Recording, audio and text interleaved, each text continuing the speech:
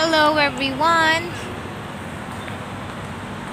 I'm here at my workplace. ตกลงค่ะ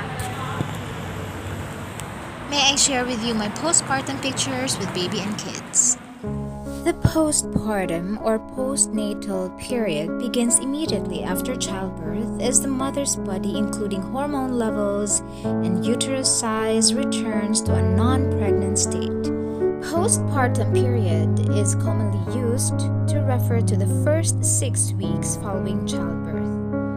The World Health Organization describes the postnatal period as the most critical and yet the most neglected phase in the lives of mothers and babies. Most maternal and newborn deaths occur during this period.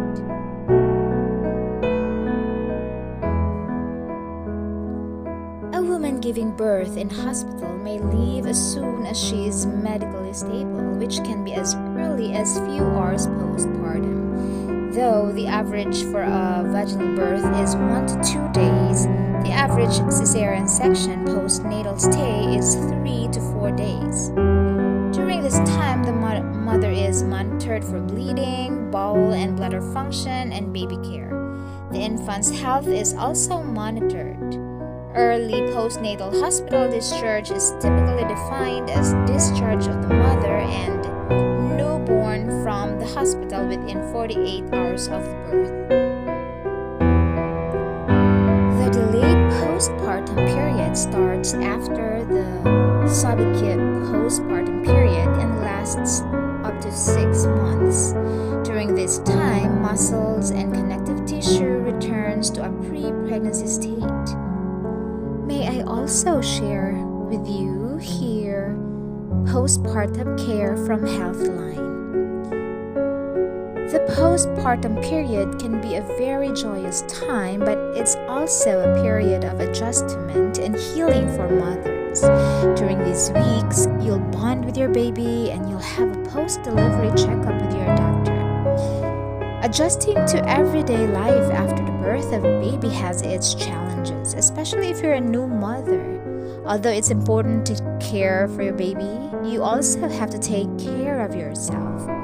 Most new mothers don't return to work for at least the first 6 weeks after birth. This allows time to adapt and develop a new normal.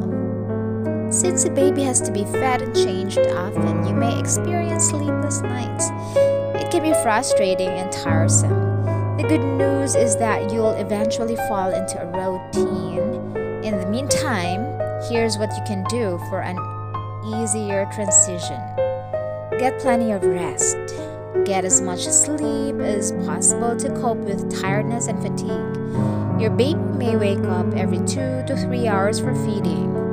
To make sure you're getting enough rest, sleep when your baby sleeps. Seek help. Don't hesitate to accept help from family and friends during the postpartum period as well as after this period. Your body needs to heal, and practical help around the home can help you get much needed rest. Friends or family can prepare meals, run errands, or help care for other children in the home.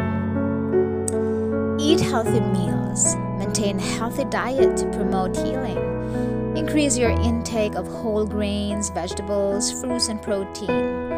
You should also increase your fluid intake, especially if you are breastfeeding. Exercise. Your doctor will let you know when it's okay to exercise. The activity should not be strenuous. Try taking a walk near your house. The change of scenery is refreshing and can increase your energy level. A new baby is an adjustment for the entire family and can change the dynamic you have with your partner. During the postpartum period, you and your partner may also spend less quality time together, which can be troublesome. This is an overwhelming and stressful period, but there are ways to manage. For starters, be patient. Understand every couple goes through changes after the birth of a baby. It takes time to adjust, but you'll figure it out. Caring for a newborn gets easier with each passing day. Also, communicate as a family. If someone feels left out, whether it's a spouse or other children in the home, talk about the problem and be understanding. Although babies require a lot of attention and you and your partner will spend the majority of the day caring for their needs, don't feel guilty about spending alone time as a couple during the postpartum period. Baby blues versus postpartum depression. It's normal to have the baby blues during the postpartum period. This typically happens a few days after giving birth and can last for up to 2 weeks. In most cases, you won't be experiencing symptoms all the time, and your symptoms will vary. About 70 to 80% of new mothers experience mood swings or negative feelings after giving birth. Baby blues are caused by the hormonal changes, and symptoms may include unexplained crying, irritability, insomnia, sadness, mood changes, restlessness. So, should you see a doctor? The baby blues are different from postpartum depression. Postpartum depression occurs when symptoms last for more than 2 weeks. Additional symptoms may include feelings of guilt and worthlessness and loss of interest in daily activities. Some women with postpartum depression withdraw from their family, have no interest in their baby, and have thoughts of hurting their baby. Postpartum depression requires medical treatment. Speak with your doctor if you have depression that lasts longer than 2 weeks after giving birth. Or if you have thoughts of harming your baby, postpartum depression can develop at any time after giving birth, even up to a year after delivery. Coping with body changes. Along with emotional changes, you'll experience body changes after giving birth, such as weight gain. Weight loss doesn't happen overnight, so be patient. Once your doctor says it's okay to exercise, begin with moderate activity, a few minutes a day, and gradually increase the length and intensity of your workouts. Go for a walk, swim, or join an aerobics class. Losing weight also involves eating healthy, balanced meals that include fruits, vegetables, and whole grains. Every new mother loses weight at a different pace, so don't compare your weight loss efforts to others. Breastfeeding can help you return to your pre-pregnancy weight faster because it increases your daily calorie burn. Talk to your doctor if you have questions or concerns about changes to your body during the postpartum period. Other body changes include breast engorgement. Your breasts will fill with milk a couple of days after birth. This is a normal process, but the swelling or engorgement can be uncomfortable. Engorgement improves with time. To ease discomfort, apply a warm or cold compress to your breasts. Sore nipples from breastfeeding usually disappear as your body adjusts. Use nipple cream to soothe cracking and pain. Constipation. Eat high-fiber foods to stimulate bowel activity and drink plenty of water. Ask your doctor about safe medications. Fiber can also relieve hemorrhoids, as well as over-the-counter creams or sitting in a sitz bath. Drinking water helps ease problems with urinating after birth. If you experience incontinence, Kegel exercises can strengthen your pelvic muscles. Pelvic floor changes. The area between your rectum and vagina is known as the perineum. It stretches and often tears during birth. Sometimes a doctor will cut this area to help your labor. You can help this area recover after your delivery by doing Kegel exercises, icing the area with cold packs, wrapped in towels, and sitting on a pillow. Sweating. Hormonal changes can cause nighttime sweating after having a baby. Remove blankets from your bed to stay cool. Uterine pain. A shrinking uterus after giving birth can cause cramping. The pain subsides in time. Ask your doctor about safe pain medications.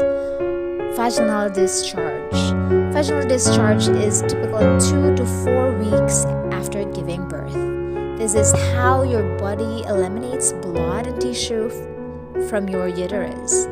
Wear sanitary napkins until the discharge stops. You may continue to have bloody spotting for your first week postpartum, but heavy bleeding is not expected. If you're experiencing heavy vaginal bleeding, such as saturating one sanitary pad within 2 hours, contact your doctor. Giving birth can change your family unit and routine, but you'll eventually adjust. Any emotional and physical changes you experience after birth will slowly improve. Don't hesitate to talk to your doctor about any concerns, whether it's related to depression, your baby, or healing process. May I share also with you here Newborn Care Guide for Moms. Caring for a newborn is full of joy, fulfillment, and unconditional love, as well as trust. Parents wait anxiously for the day their newborn baby will come into the world with mixed feelings of excitement and apprehension. Parents should learn about basic how to care for newborn care skills, from feeding and bathing their newborn to choosing the right pediatrician, as well as the importance of immunizations or researches of not immunizing the baby. It's a matter of choice. Education from newborn books on these subjects and many other provides confidence for parents that they will most certainly want as well as need. These includes newborn care and developmental milestones from birth to 6 months.